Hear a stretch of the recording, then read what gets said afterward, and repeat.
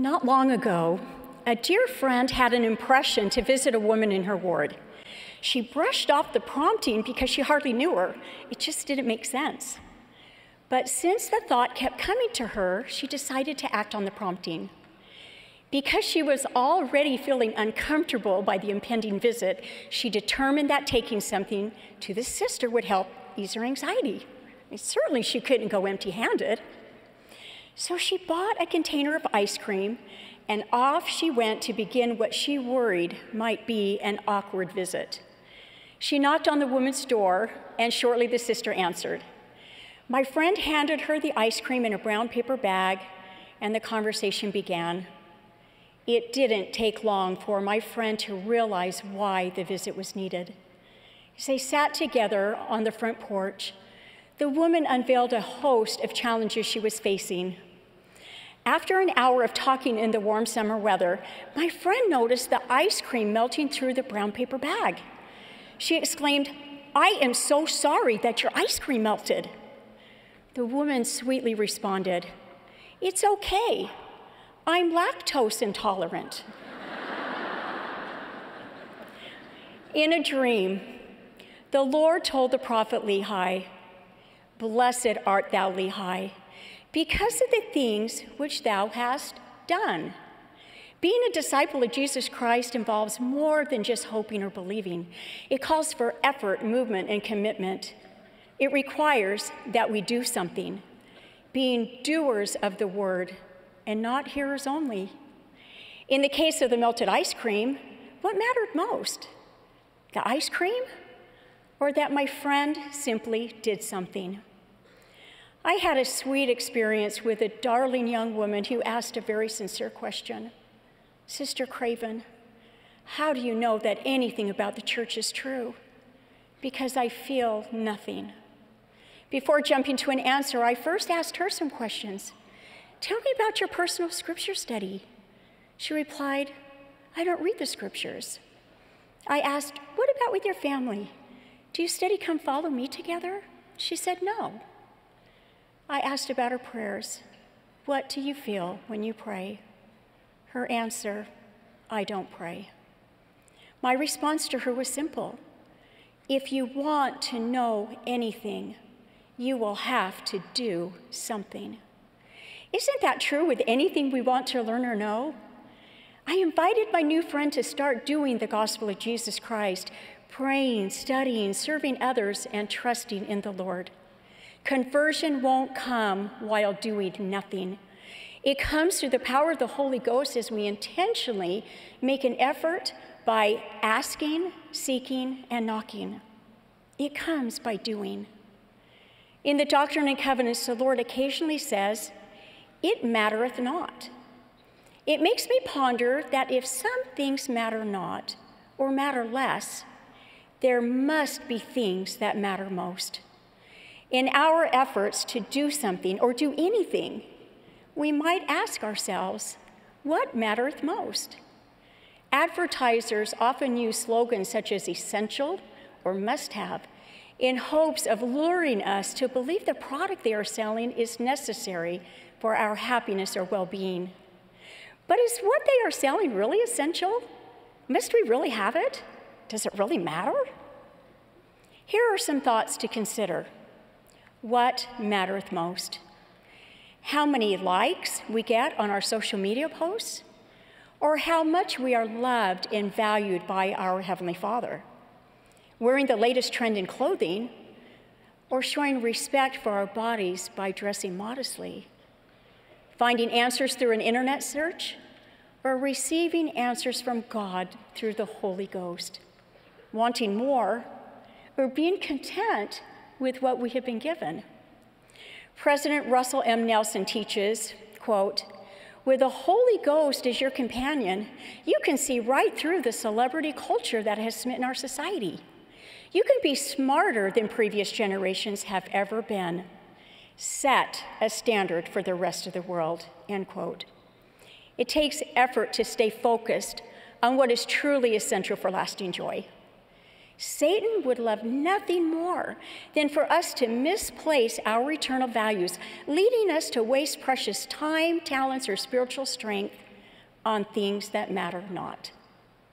I invite each of us to prayerfully consider those things that distract us from doing what mattereth most. Our oldest son's third-grade teacher taught her class to boss your brain. It was a reminder to her young students that they were in control of their thoughts and could therefore control what they do. I remind myself to boss my brain when I find myself drifting towards things that matter less. A high school student recently told me that it has become popular among some youth of the church to disregard the commandments with a calculated plan to repent later. It's sort of a badge of honor, I was told. Certainly, the Lord will continue to forgive those who humbly repent with real intent. But the Savior's merciful atonement should never be used in such a mocking way. We know the parable of the one lost sheep. Of course, a shepherd will leave the other 99 sheep to find the one who has strayed.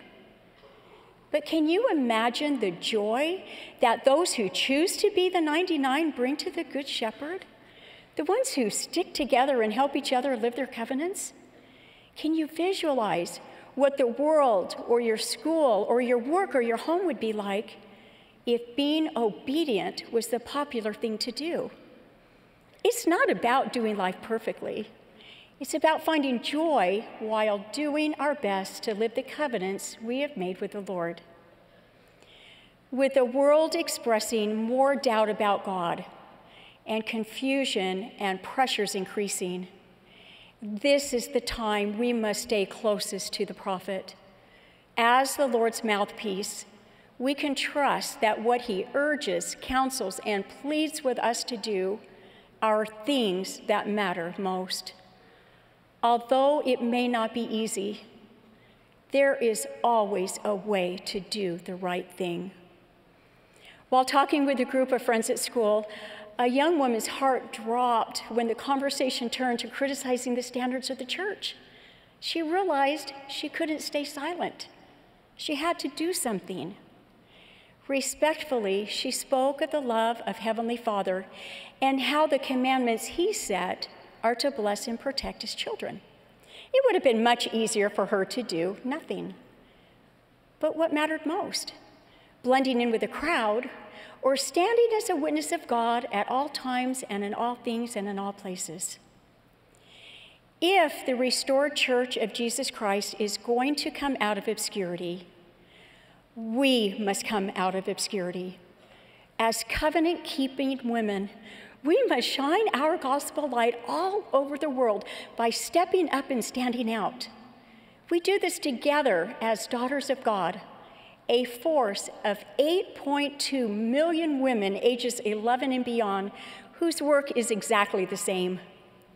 We are gathering Israel as we participate in the work of salvation and exaltation, striving to live the gospel of Jesus Christ, caring for others in need, inviting all to receive the gospel, and uniting families for eternity. The gospel of Jesus Christ is a gospel of action and a gospel of joy. Let us not underestimate our capacity to do those things that matter most. Our divine heritage gives us courage and confidence to do and be all that our loving Heavenly Father knows we can be. The youth theme for this year is from Proverbs 3:5-6. Trust in the Lord with all thine heart, and lean not unto thine own understanding.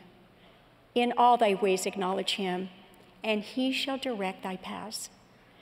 A key component of trusting in the Lord is moving forward, believing he will guide us even when we don't have all the answers.